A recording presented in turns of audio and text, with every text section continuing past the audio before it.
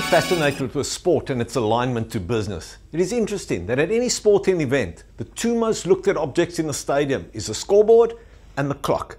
Spectators look at the scoreboard and then they look at the clock, and depending on what the score is, whether they'll either be excited or very concerned.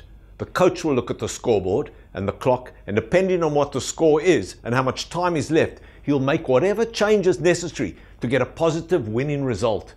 In sport, there is a set game time.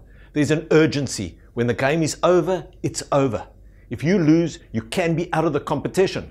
In business, we also only get one chance. Top people keep looking at their scoreboard and the clock and keep making the changes that are necessary to get a positive result. My challenge to you is, what is the scoreboard in your business or your area of your responsibility? Your scoreboard is anything that you have set yourself to achieve. Your clock is the time that you have left to make it happen.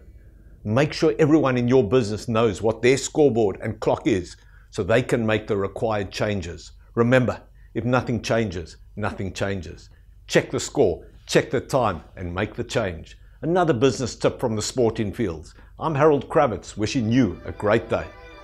Future Recycling has always planned to be ahead of the game. In 2018, we purchased a copper grain reading machine.